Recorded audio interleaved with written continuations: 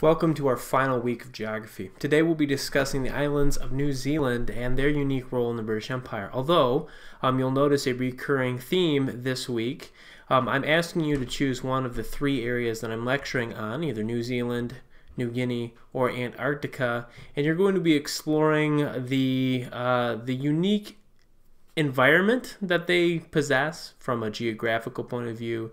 You're going to be exploring the culture that they possess. Of course, if you pick New Zealand or New Guinea, if you pick Antarctica, of course, there won't be any culture to talk about.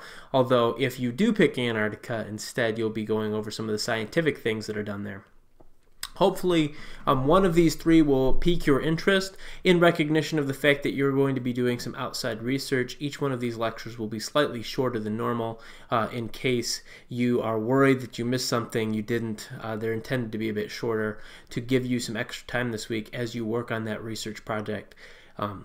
So let's go ahead and get started with New Zealand. New Zealand in some ways resembles Australia, but the big difference from a historical point of view is that New Zealand possessed a relatively sophisticated native population, and that is going to be a very different scenario than what we saw in Australia. Of course, Australia had the Aborigines, but the Aborigines, as you'll remember, were not super developed, did not possess a large number of weapons, certainly did not have organization required to really do much in the face of European colonizations. On the other hand, the Maori, the native population of New Zealand, while they probably could not have resisted steady European attacks, had a sophisticated enough culture and a developed enough social interaction that they are going to have the ability to negotiate with Europeans.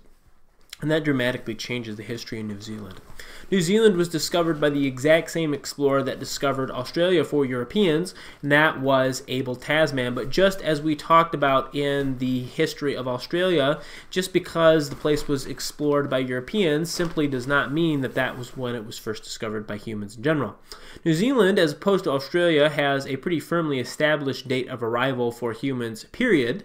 And this is one that I think we can agree with our evolutionist friends on, and that is approximately 1000 AD. In 1000 AD, descendants of the Polynesian expansion, which had been going on from the island of Taiwan for thousands of years by this point, finally arrived in New Zealand. And New Zealand, by the way, is one of the last locations to which the Polynesian peoples arrived. Several outlier islands past New Zealand are colonized by actually descendants of those who landed on New Zealand itself, and it's possible that Easter Island was inhabited later than this, but New Zealand really marks the last stage in Polynesian expansion. And this shouldn't surprise us, since New Zealand, while being a continental island itself and being very large and able to support a large population, is very far removed from anything else. A very similar situation to the islands that make up the Sandwich Islands, or as you would better know them, the Hawaiian Islands. They are large and very capable of supporting life, but they're very far from everybody else. And so it takes the Polynesians a long time to make it to New Zealand in numbers large enough to actually form a settlement.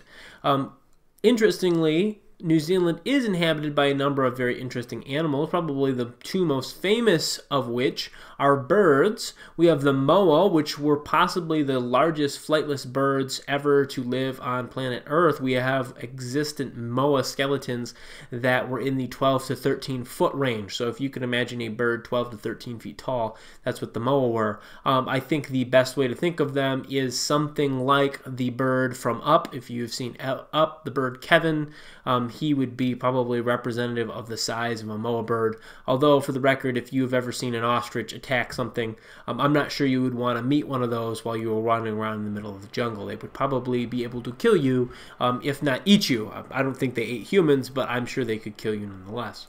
The moa was hunted down by these initial Polynesian settlers for a good reason. Can you imagine a 13-foot tall turkey? That's a lot of food.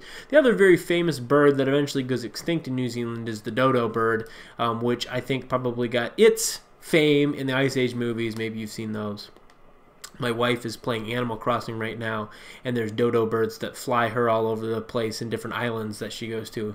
But the dodo birds were also large flightless birds, not moa large, but we're talking probably 3 feet tall, if standing as tall as they could.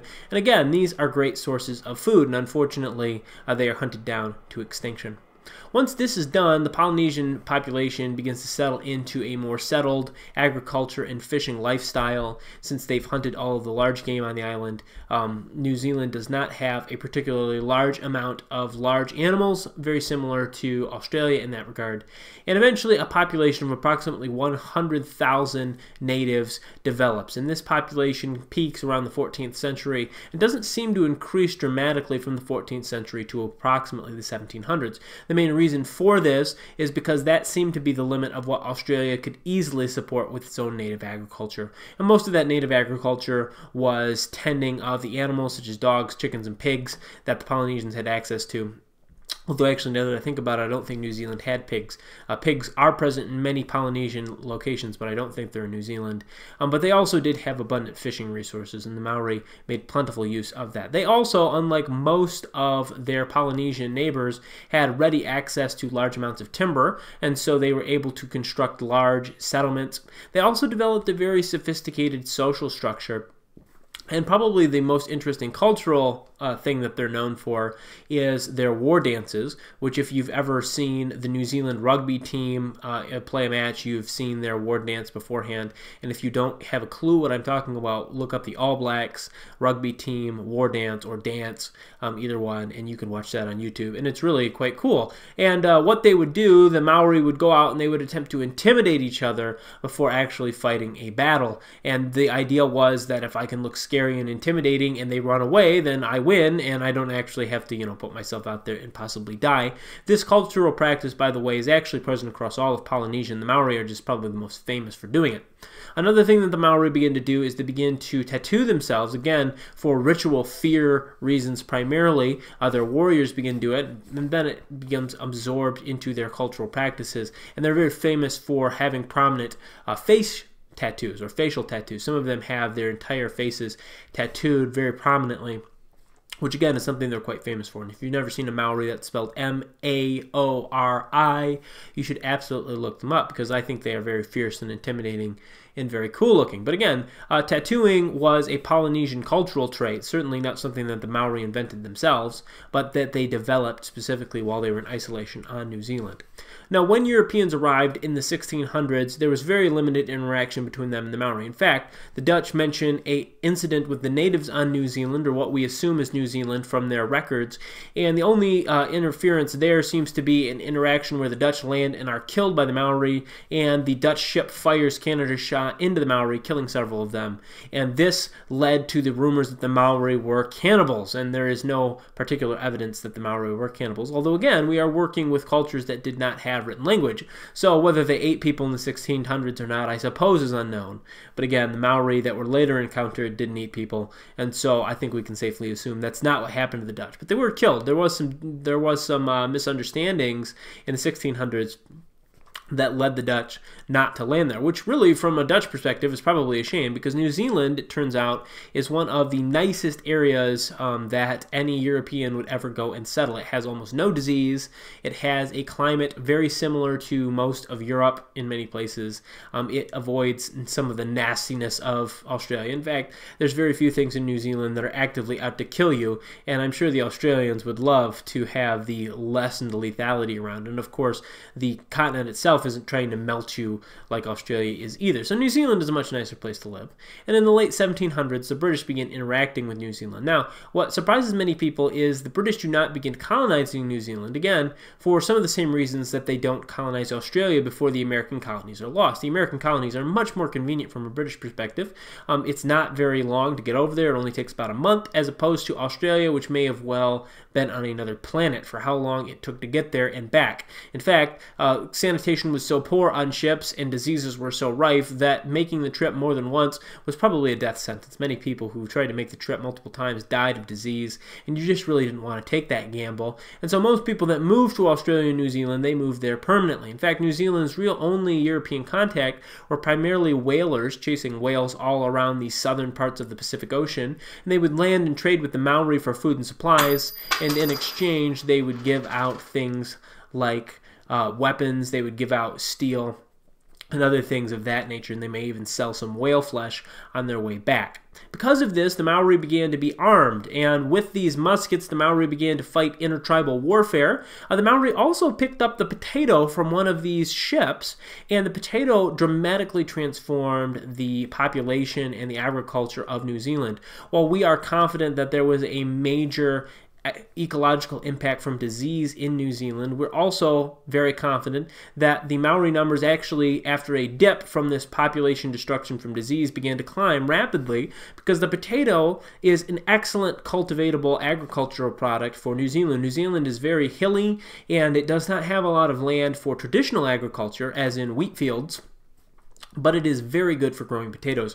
And potatoes allow the Maori population to increase relatively heavily in the 1800s. In fact, it reaches between 200 and 250,000 by the 1840s, which is dramatic considering that most native populations are significantly reduced by their contact with the Europeans. Again, the Maori do suffer from diseases. Unfortunately, they're not able to escape that problem, but they are able to increase their populations through access to these agricultural products.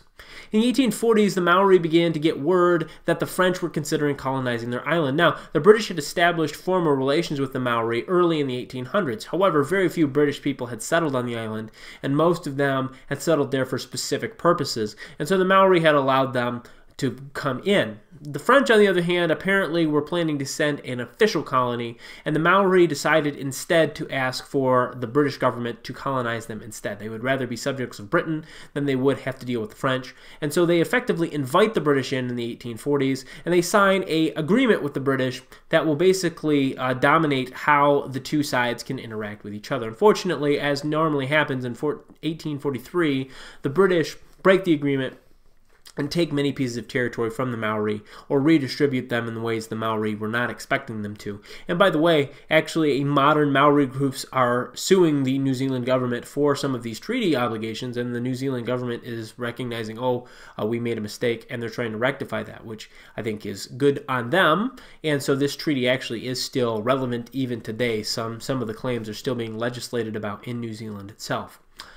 From the 1840s on, we have significant increase in European settlement in New Zealand itself. First, the primary focus is on the North Island, which again, because it's in the southern hemisphere, is actually the more temperate of the two islands. But eventually, there is also European involvement in the southern island.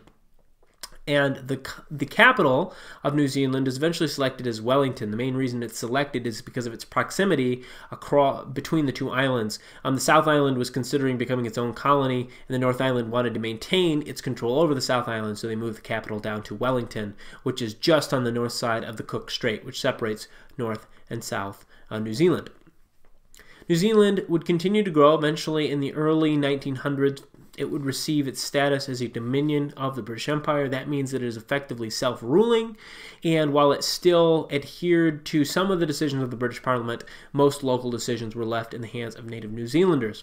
As mentioned in the Australia lectures, New Zealand would then go on to participate in both world wars, sending less troops than Australia because it had a smaller population, but still well represented based on the percentage of men who chose to go serve. And these Australian and New Zealand troops are often called the Anzacs, which stands for the Australian and New Zealand Auxiliary Corps.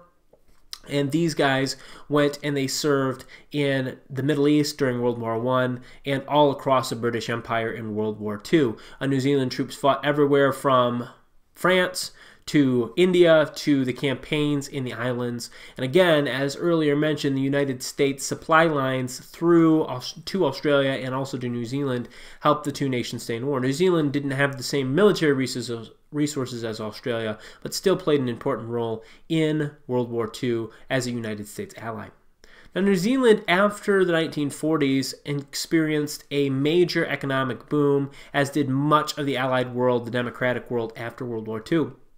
Although Australia found itself more and more in the limelight for its very unusual geography, and New Zealand is oftentimes called the Southern Alps for its beautiful mountains, especially in the Southern Island. And if you've never seen pictures of New Zealand, you really need to look them up, because I think you would be hard-pressed to find a more beautiful location in all of the world. This beauty is appreciated by two separate groups of people. Number one, New Zealand is oftentimes considered the extreme sports capital of the world. world, if you like things like skydiving, mountain climbing, or any other extreme sport, New Zealand has it in spades. In fact, Wellington has the most certified extreme sports enthusiasts of anywhere in the world. So if you have been ever interested in doing something extreme, New Zealand would be a great option. Another thing that New Zealand is popular for is films, and specifically the films that probably really put New Zealand on the map from a filming perspective were the Lord of the Rings movies. If you've ever seen the Lord of the Rings movies, you have actually seen a very good representation